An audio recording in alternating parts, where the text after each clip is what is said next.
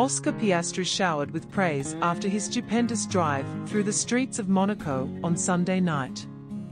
The Australian Formula One driver finished 10th in the famous street circuit race, behind teammate Lando Norris. After starting 11th on the grid, with the Aussie pouring rain, conditions arose that were almost difficult for other riders to deal with.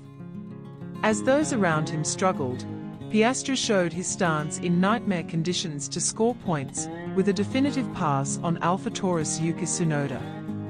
It was this move that saw McLaren team manager Andreas Stella shower him with praise. "Places," said Stella Speedcafe. "And then finding rhythm between the walls in intermediate tyres. Honestly, since he's a rookie, this goes into the most optimistic plan we can imagine for Oscar." Piastri started showing his skills for first time this season. At one point the Fasresr driver is on way. The McLaren has been described by Martin Brundle as the mega on Prince's streets. The massive driving display left Formula One icon Martin Brundle is hyper for what he's showcasing the young Aussie star. "I'm telling you that in these conditions McLaren is mega." The fastest man by a good margin, Oscar Piastri in P10. The problem is that they are one lap down. But in these conditions the two young chargers in Norris and Piastri fly. "Impressive speed from McLaren," Brundle told Sky Sports. After struggling in opening races of season as McLaren car couldn't keep up with rest of grid, it looks like things are finally turning around.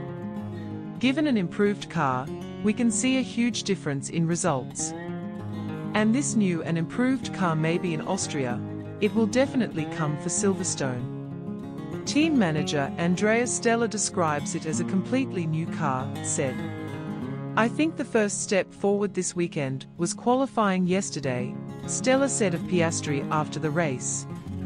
"Until the last session before qualifying, it was more than half a second off Lando's pace, and he was a little confused about how we were going to go in the qualifier.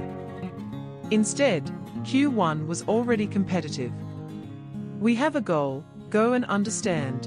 We have a goal, go and understand." This seems to work very well with Oscar from the very beginning.